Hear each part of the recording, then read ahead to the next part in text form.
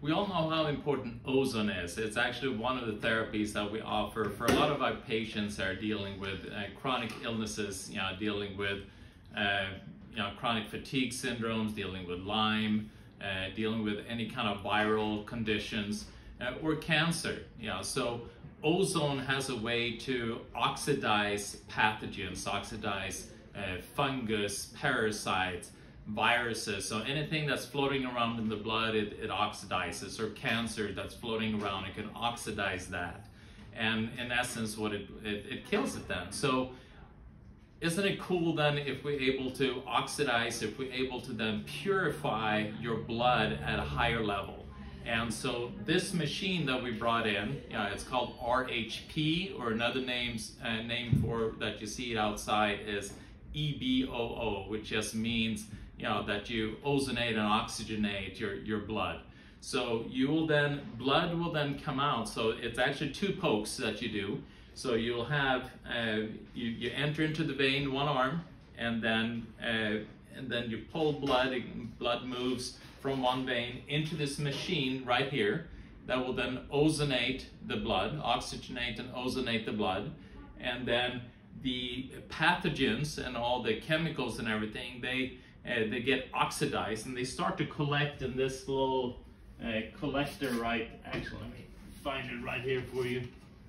Starts to collect in this little thing. So this one starts to get filled up with all these kind of oxidized pathogens and cancer cells and toxins and heavy metals and everything. So it actually purifies the blood. So you have this toxic blood that's leave one arm, gets oxidized, then it enters into the other arm. And so it's a really cool therapy. And there are other therapies out there. We've used ozone IVs in the past, but what this one does, because it just kind of flows through the machine like that, you can ozonate such a higher level. You actually ozonate like 4 liters of your blood. So it's almost like your whole blood volume. And you compare that to the other type of therapy that we offer, and the people out there in the community, or throughout that they offer. One is called UBI, which I love. We use that again, and it's a really great therapy.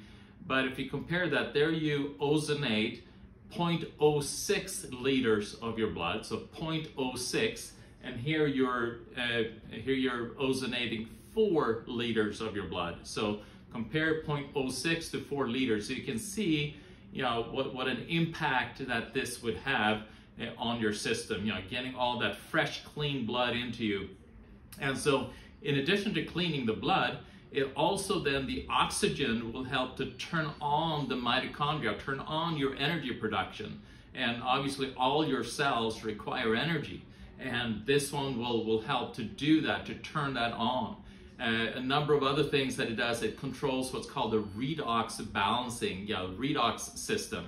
And that's the reduction, the antioxidant system, and also the oxidizing system. So oxidizing is what it does directly, where it just kind of kills things. But then you have to have the antioxidant component. That is your cells that's protecting itself from chemicals and heavy metals, and that's your kind of layer of protection. And you need that as well, because we are exposed to things, and so we need these antioxidants. And this one, by doing this oxidative therapy, it actually triggers your own system's ability to produce more antioxidants in your system. And this lasts for many, many more months after just doing one treatment. So to kind of layer these treatments, it's going to have a tremendous impact, because they all build on each other. And so and a lot of different diseases that we know, we have about 200 different diseases that are all related to that this redox system is not functioning well, like rheumatoid arthritis, cardiovascular disease, any kind of autoimmune conditions, cancer, we spoke about that. So all these things, relate to this redox system not functioning appropriately.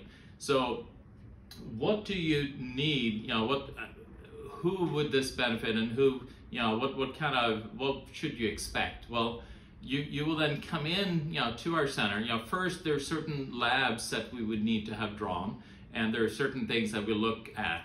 We look at you know, are you clotting too easily? So like D-dimer, and we also want to make sure that you have the hemoglobin and the ferritin to be able to carry the oxygen. So we want to make sure that you're doing okay there. And also want to make sure that your platelets are doing okay.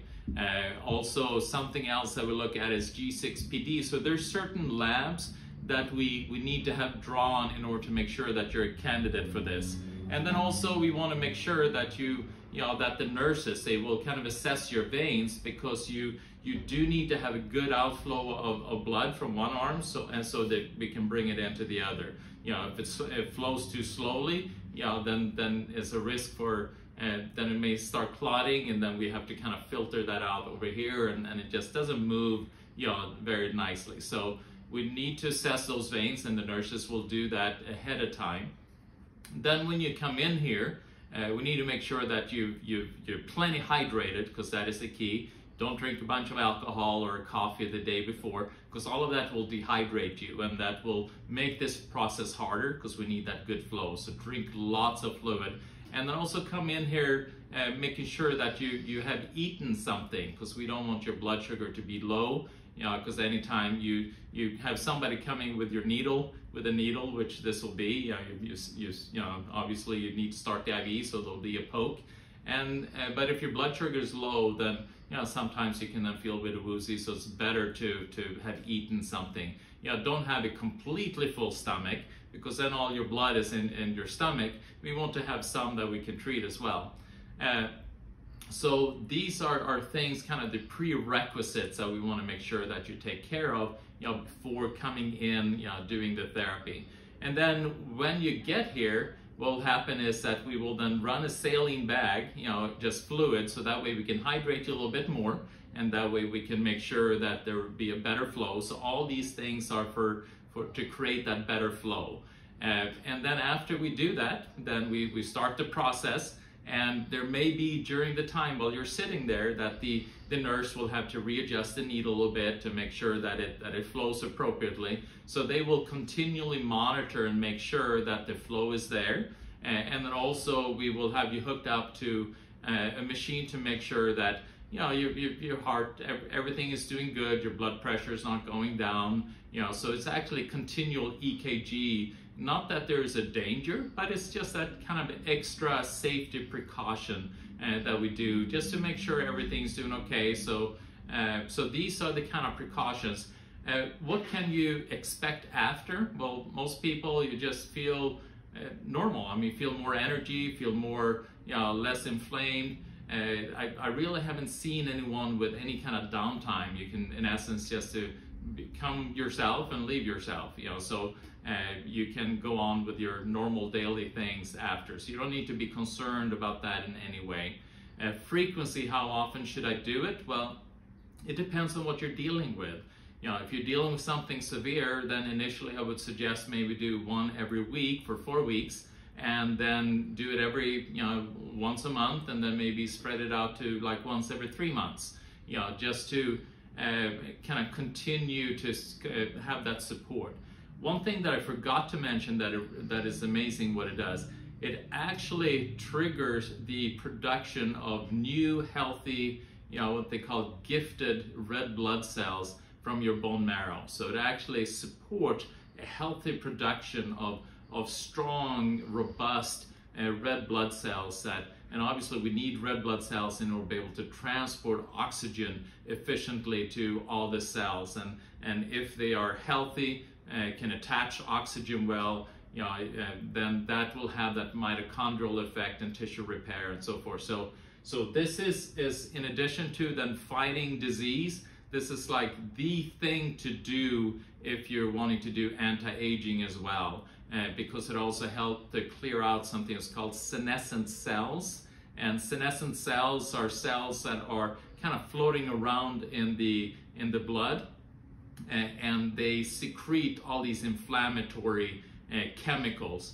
And we need to clear those out so that we can reduce inflammation in the body. And obviously reducing inflammation will also reduce aging. You know, we have a term called inflammaging, you know, with the inflammation, that chronic level of inflammation, is triggering rapid aging. So by clearing these senescent cells out that cause inflammation, which this is amazing at doing, you will then also have this tremendous anti-aging effect. So yeah, coming into the Karlfeldt Center, schedule an appointment, make sure that you're a candidate for this, which most people are a candidate, and just enjoy the benefits.